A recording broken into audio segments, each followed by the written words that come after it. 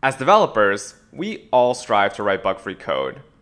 After all, the fewer bugs we encounter, the less time we spend fixing them, and the more time we can dedicate to building our product. But when it comes to testing the front end, things can get a little bit hazy. How should we approach testing the user-facing parts of our software? Well, in this video, we'll demystify front-end testing and explore some best practices to help you ensure a smooth user experience. So let's get right into it.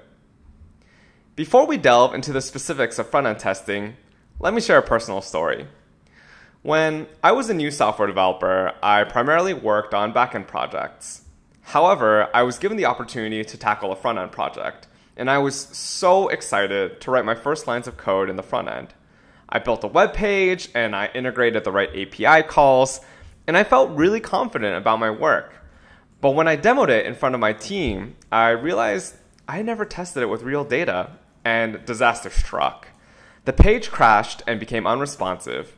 It was an incredibly embarrassing moment for a fresh graduate like me, and it took me a while before I regained my confidence in working on the front end again.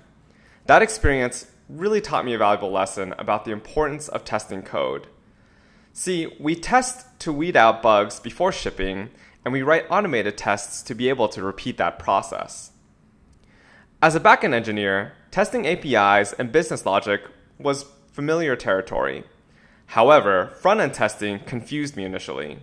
I couldn't grasp its true value because it felt like the front end was constantly changing.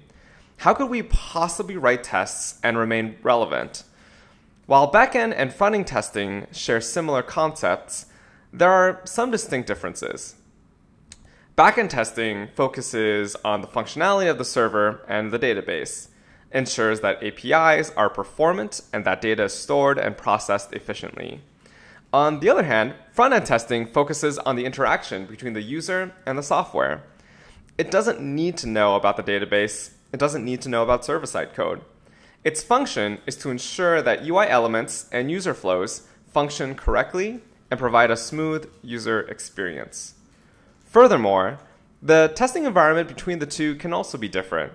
While backend testing doesn't typically need a browser environment, some types of front-end tests require a real or simulated browser. Now, front-end testing is also important to help find issues such as browser incompatibility, UI rendering discrepancies across devices, and asynchronous behavior. Testing user interactions and responsive layouts can be more complex in the front end due to the dynamic nature of UI components. So now that we understand the importance of front-end testing and the differences from back-end testing, let's explore some various types of tests that you can employ. First, we have unit tests. These tests target the smallest pieces of code, usually an individual function or method. Now, unit tests should execute quickly and they require minimal setup. They help ensure the correctness of isolated code components. Next, we have integration tests. These tests work with larger pieces of code, testing how functions or classes interact with each other. Integration tests help verify the compatibility and the correctness of the code base as a whole. Now, moving on, we have end-to-end tests. These tests are more time and more computation intensive. They simulate an entire user flow, testing the software from the user's perspective. End-to-end tests may or may not mock out the backend, depending on the desired scope of the test. These are the types of tests that will typically use a real or simulated browser. Now, we also have snapshot tests. With each type of test we've described, we have increased the scope of the code tested.